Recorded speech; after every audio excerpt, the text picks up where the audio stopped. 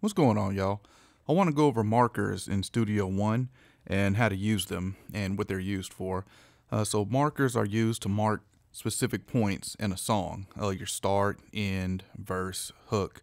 I feel that markers should be done in the recording stage and definitely be done when it's time to mix. It's one of those things that can help you keep organized, and in Studio One you can jump around between markers very quickly. So let's get into it. The first thing, to open up your marker track, you click this flag here, and you can see I've got the whole song laid out. So when I first get a mix, if it's not already marked, what I do is I play the song, and as I'm playing the song, you can hit Y to add a marker, or Shift Y is what I hit to come up with a named marker, or a marker where you can put a name for it in.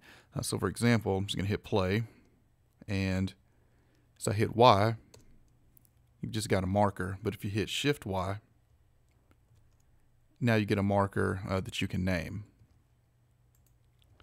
So what I do is as the song is playing back, I'll set my markers all the way through the song.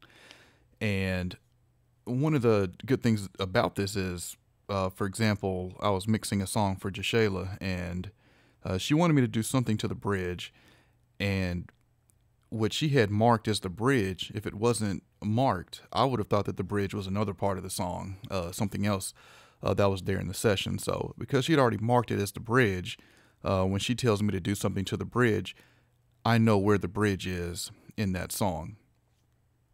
I want to also show you that if you hold Option and click, you can set your end. There we go. And if you hold Command and click, you can set your start.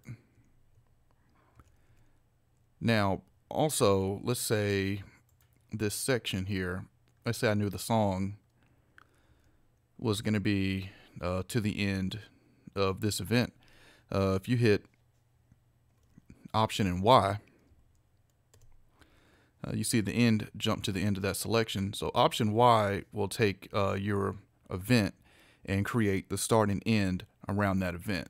For example, this event here, Option Y, and now I have the start and end of the event there. With markers, you can, for example, this 2-track mix here, under the macros, markers split all tracks as markers. What you can do with this is, as you see as it split it, now between each marker I have a separate event, which allows me to easily loop each event, or excuse me, loop each marker.